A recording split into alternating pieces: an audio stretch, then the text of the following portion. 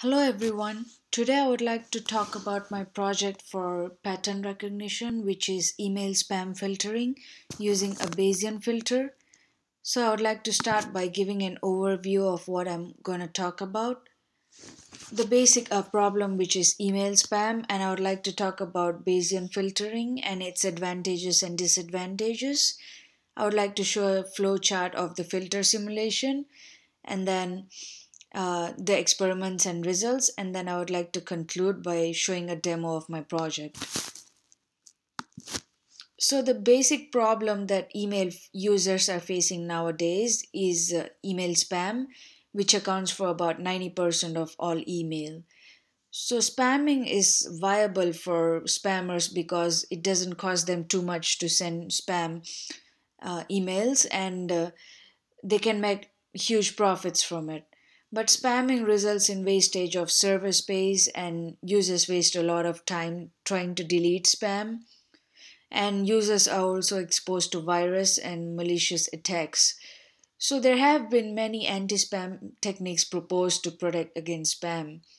Some of them are, for example, header-based filters, which will filter out the emails that have falsified header information. And then we have permission based filters, in which those emails that are not authorized are filtered out. And then we have content based filters, which analyze content of a message and filter spam. There are many other such filters.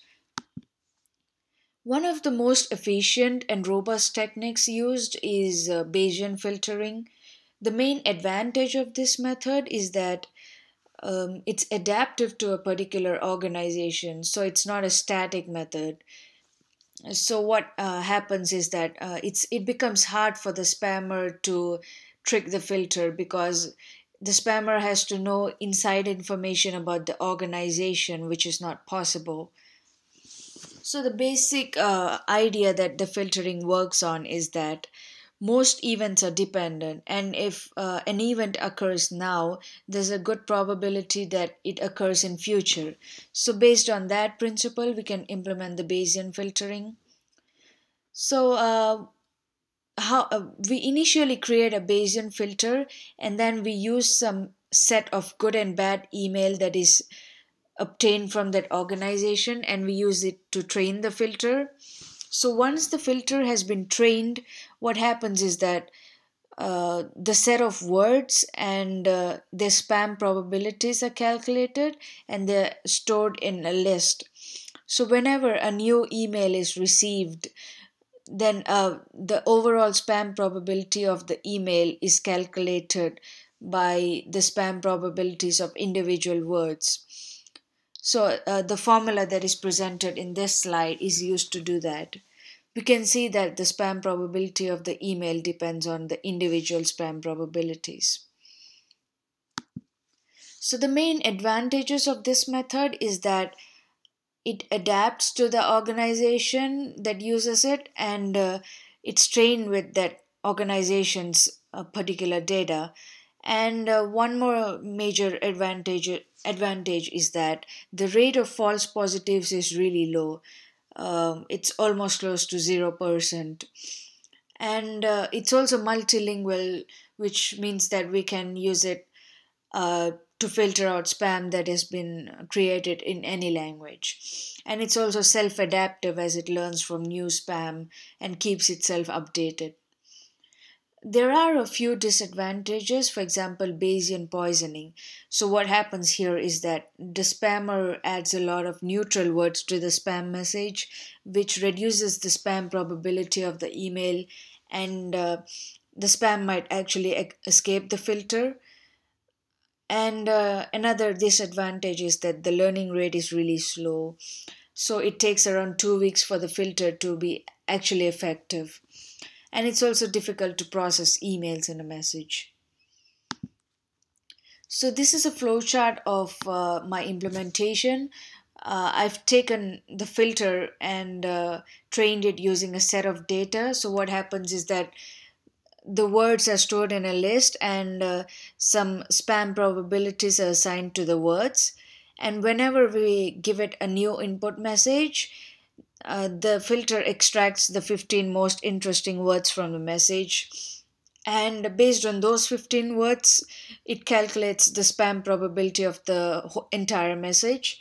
If that exceeds 0.9, the message is declared as spam, otherwise it's declared as not spam. So I have performed I've tried to implement the filter, and I've done it in Java. So after creating the filter, I trained it using two large files, one consisting of good email and one consisting of spam email. I've obtained those emails from public database.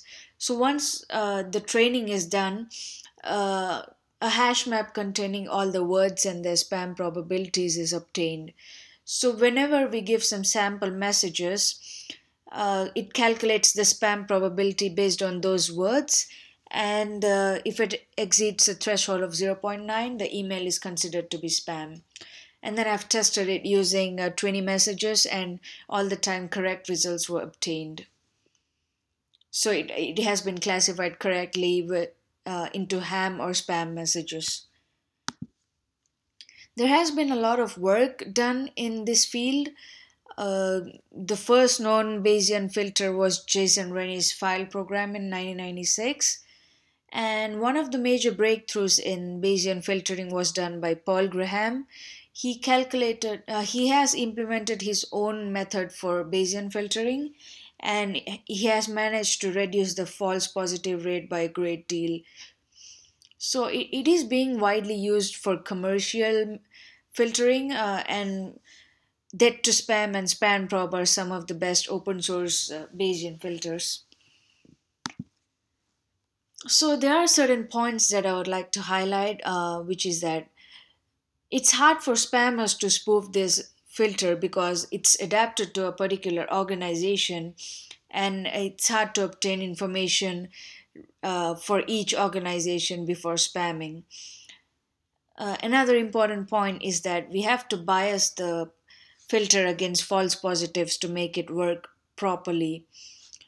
Also, we can observe that this filter is actually good at filtering spam using containing images, although it can't process images. This is because the message body usually has an URL which has a high spam probability and it makes it filtered out. And then the good thing is that valid automated email like news filters will not be filtered out usually. It's also good to use 15 most interesting words instead of using all the words. So that way, the neutral words cannot decrease the spam probability of the email. So, in conclusion, I would like to state that the Bayesian spam filtering is one of the most robust and efficient techniques that is being used to protect against spam. There is no perfect filter as of now, but this Bayesian filters have been shown to give success rates of over 99%. There are certain areas in which the filter can be improved. For example, we can make the filter capable of processing images in the message. And we can also make the filter calculate spam probabilities of phrases instead of words, because that makes it more sensitive to spam. We can also make the filter self-adaptive. Instead of giving it email manually, we can make it get the new email by itself and update itself with the latest spamming techniques. This makes sure that the filter is up to date. I would like to thank my professor, Dr. Wu, for his guidance throughout his project. I would like to show a demo of my implementation before I conclude the presentation. So this is the filter that I've implemented in Java. So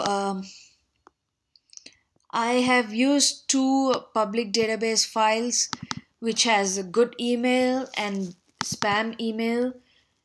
So I have created the spam filter in Java, and I fed these two email databases to the filter. So the spam filter will create a hash map and store the words and their spam probabilities in it. So once that is done, over here, I used about 20 sample input messages which are given here, and I fed it to the filter. So if we run the program,